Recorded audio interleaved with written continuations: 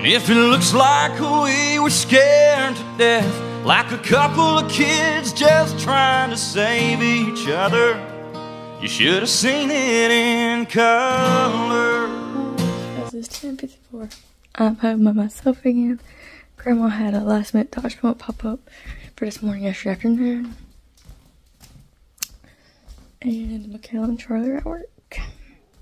If you hear that noise, that was my stomach.